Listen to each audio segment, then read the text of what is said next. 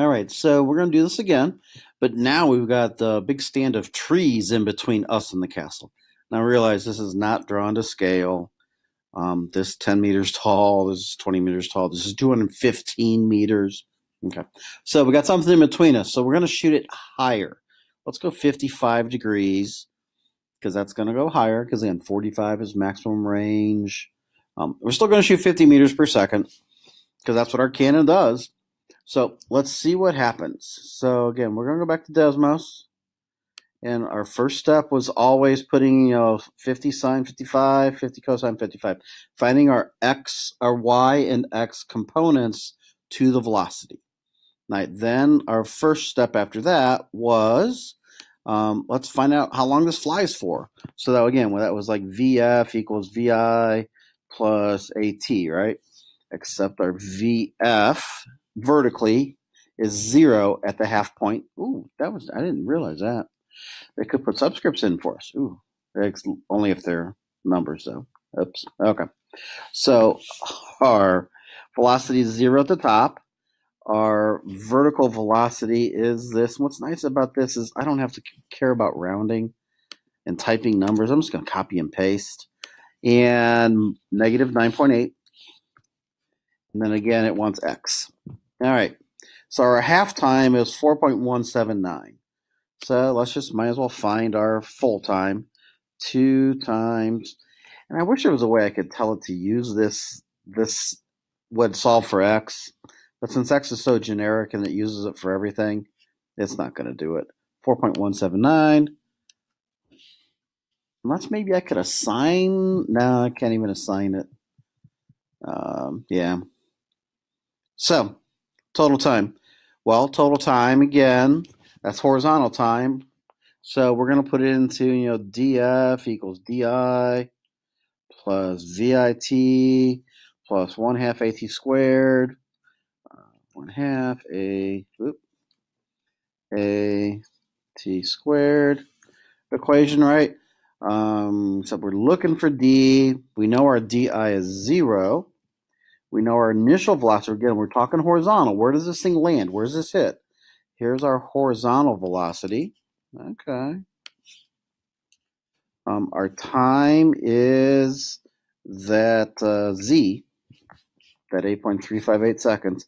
And our acceleration is 0, so this whole term goes away. Okay. So we land at 239.675. It's like 240 meters. So we actually get beyond the 215. Okay. Again, but are we coming, how are we hitting it? Are we hitting this thing? Are we coming at it like, this and going to hit it? Are we coming at it like this and going to miss it? Are we coming, so that's what we got to find out, because, we don't know.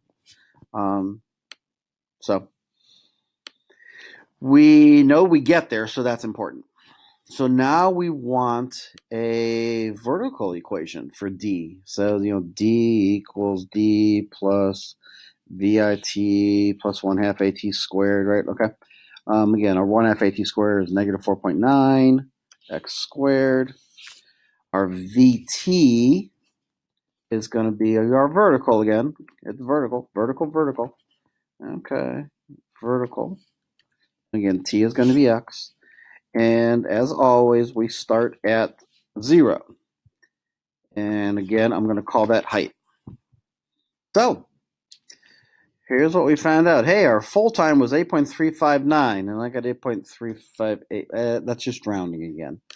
How high does this thing go? Does it clear those trees? Well, apparently, because the trees were only 20 meters tall, and depending on where the trees are, if we put them in the middle, yeah, it clears the trees, because in the middle, this thing is 85 meters in the air.